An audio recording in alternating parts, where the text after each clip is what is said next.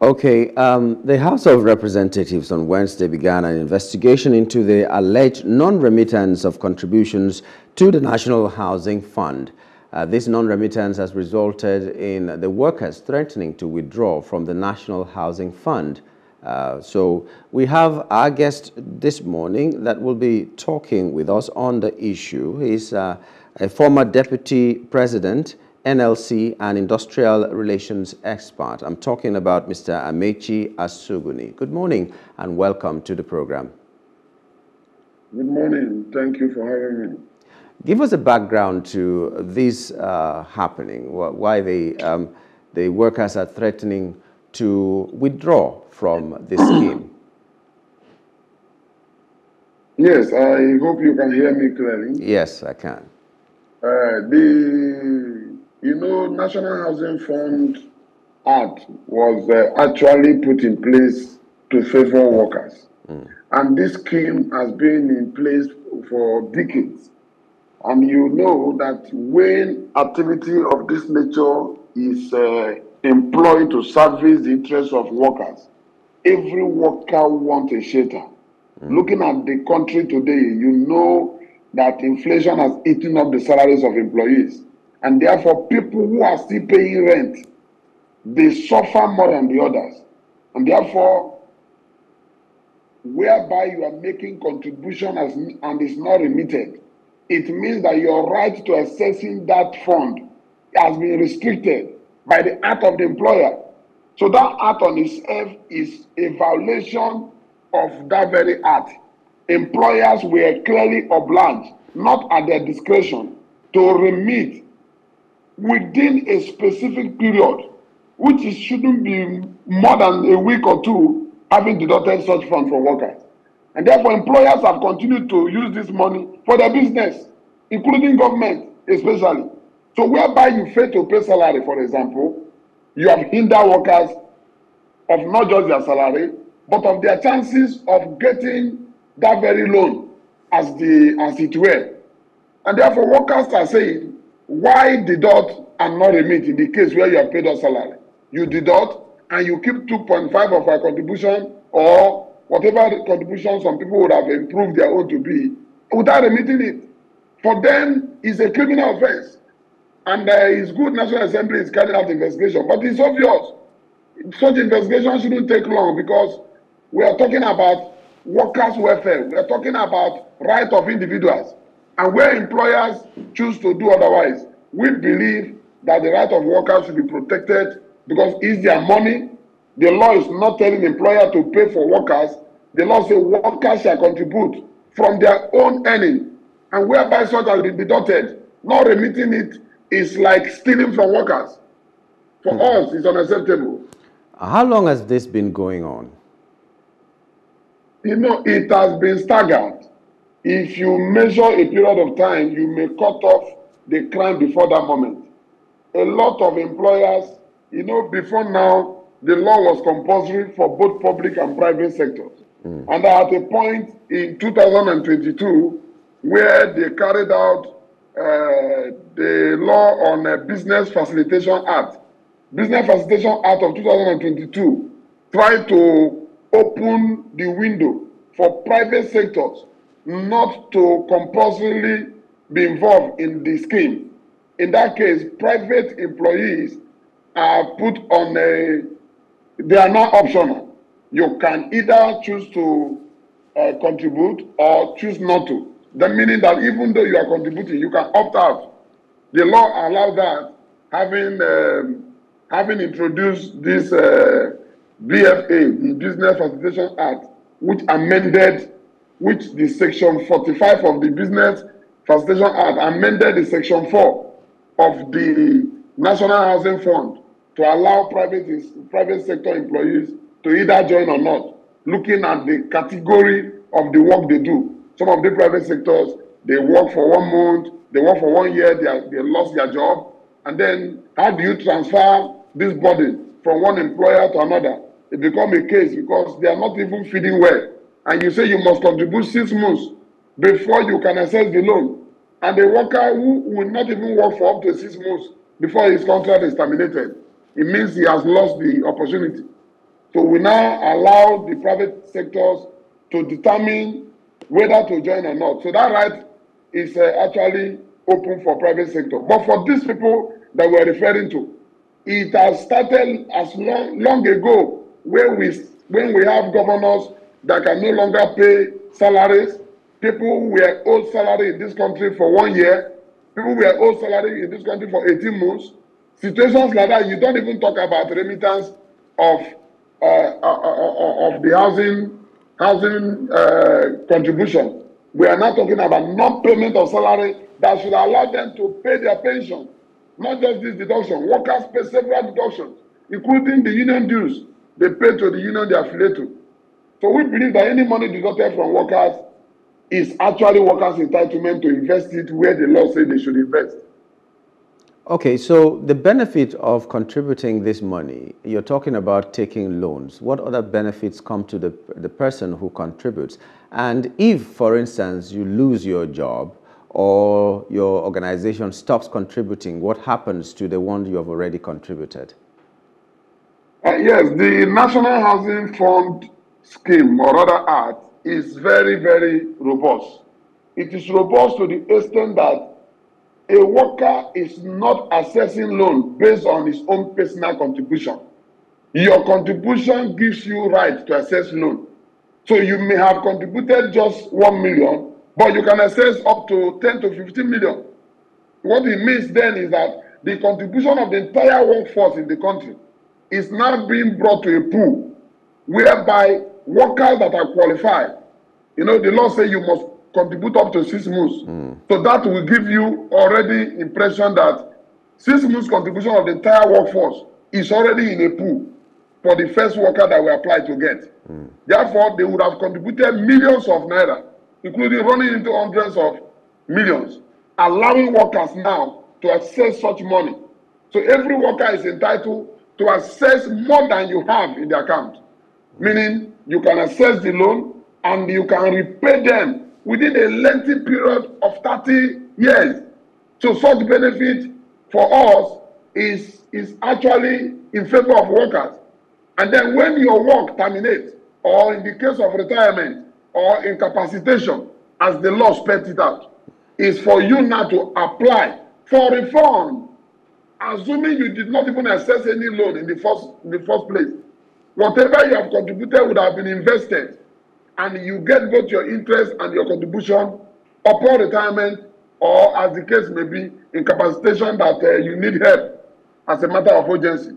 So all of these provisions are made clear in the law to the extent that no worker loses anything. The minimum is to get your refund, but the benefit is to get access to that loan, meaning you are getting beyond your own money.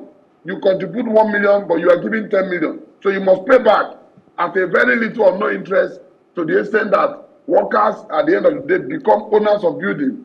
In most cases, you buy from government. That's why you see government will launch housing estate, and it's open to these people to now, from their contribution, access that very facility depending on the cost and the amount you are contributing. So your category will tell you the kind of category of house you eventually have as a worker. But Okay, it's meant to make everybody a landlord. Yes. What's the role of the Federal Mortgage Bank right now? What are they doing about it? What's the quarrel with them from the workers? Is it the government you're quarreling with, or is it the Federal Government Mortgage Bank that you're talking to, or who is responsible for all this? Well, I think the way it applies, because I'm talking from the consultant point of view, the way it applies now is workers have right to access their money. That is not in doubt. The major problem is the remittance, which is not the prerogative of the mortgage bank. Yeah. Mortgage bank is to receive. Therefore, I don't think workers have problem. The only problem they will have with mortgage will be the processes to access the loan, processes to get their refund, which every financial institution must put realistic and transparent method in place for workers to either access loan or get their refund, as the case may be. But agitation that is stronger now is remit my money to where I will get my loan. Because if you don't remit my money, you are restricting my right and privilege from accessing it. Because for you to access that very money, you must be a constant contributor to that fund. And therefore, withholding my contribution is as good as withholding my benefit, which eventually deter the entire essence of the scheme in the first place. This is a scheme that was introduced in FAM 1992. And therefore, we cannot afford to suffocate it at the expense of inability of governance. But from 1992, there surely must have been some contribution that was made. Can the workers at this point access it? There's this quarrel with the federal mortgage banks already that they are not even sending alerts to the phone numbers of the people who have been contributing. Whether they have stopped or not, I think it's still their right to know what the balance in their account is, as it were. And Federal Mortgage Bank is not doing it. So don't you find that worrisome? No, cases of bank lapses are also part of the challenges. But like I said, that one is already taken care of by law, because bank, you know, there are procedures, and when alert is not given, even in our regular banking, sometimes you face challenge of not getting alert. Not getting alert has no effect to the amount you have.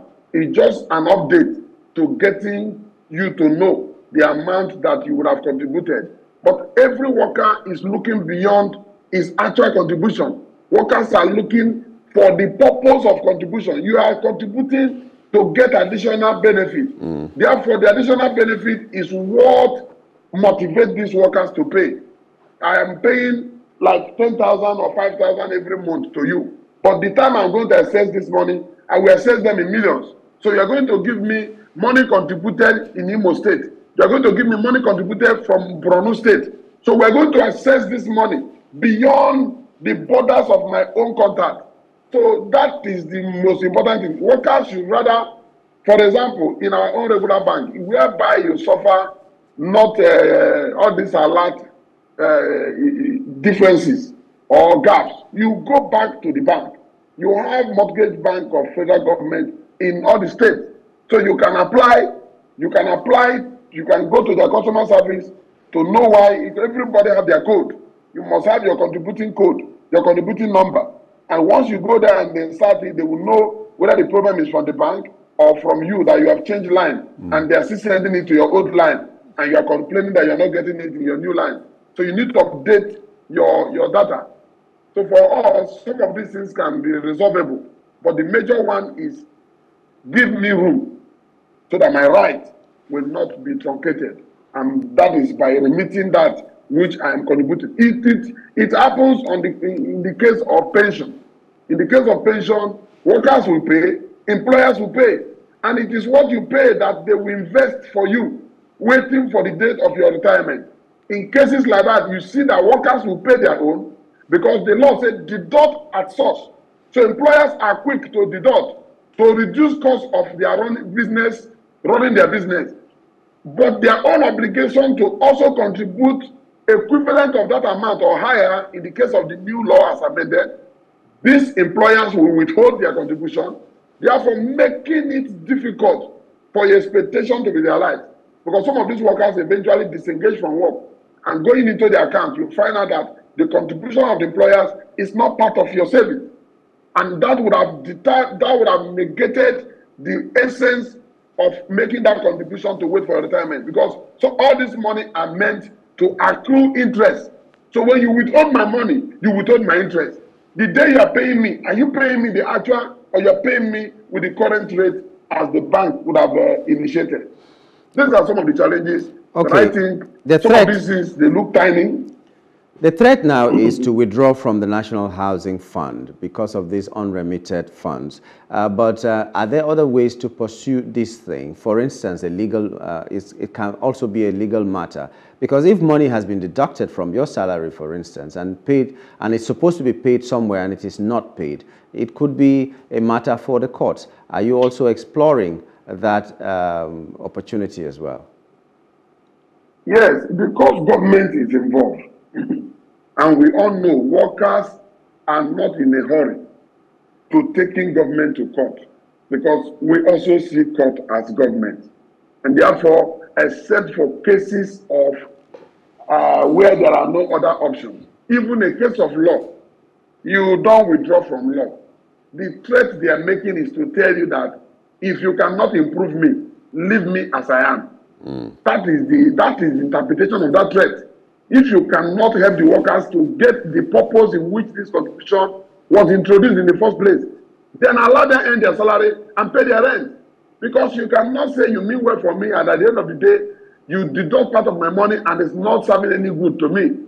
So we believe that part of the options is what National Assembly is doing, because they made the law. National Assembly can also amend the law, looking at what is happening now, so that even public sector will also be optional. A worker who believes he can tolerate the bureaucracy and all of these gaps they are going to introduce, you can suffer it and tolerate to the end. Those workers will continue. Those workers that believe that they can plan their income and pay their rent as they go until their retirement and they have a good plan for themselves. Don't forget, you are saving 2.5 of my money to enable me access loan because of the poor salary we have in the country. Where societies where salaries are equivalent to the living standard of workers, you don't even need to go that far, because workers will have saved money from their income to actually buy these houses and live properly. But in the fear we have in this country, whereby salary is, you can imagine the 30,000 negotiated 2 years ago or so, has been eroded. Now, even with the current ongoing processes to put a new wage in place, inflation is already telling you that whatever you are bringing is almost eating up. So we are also living in fears when it comes to economic stability. And that is what is affecting some of these things. So I still believe that workers may continue to enjoy, because that is the only thing they will get from government. When government are selling house to you, they will not sell it like the private sectors will do. So it's cheaper and affordable for workers. And therefore, I believe the mortgage bank exercise on behalf of workers is something they can work with. Going to court, yes. I also encourage that it takes court to address law. And therefore, one of the best options to address cases like this is to ask court to pronounce the right of workers as against the employers that have refused to remit. By the time court directs and also put sanctions that those withholding these deductions shall pay certain interest on the deduction as the month, depending on the number of months you withhold this money.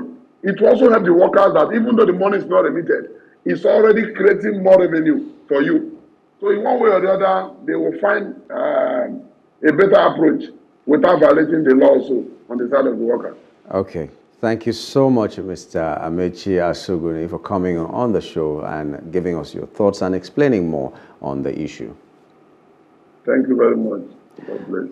Okay, that was Mr. Amechi Asugwuni, former Deputy President, NLC, and Industrial Relations expert, talking to us about the worrisome issue of workers contributing money, but the money not being remitted to the appropriate quarters for housing.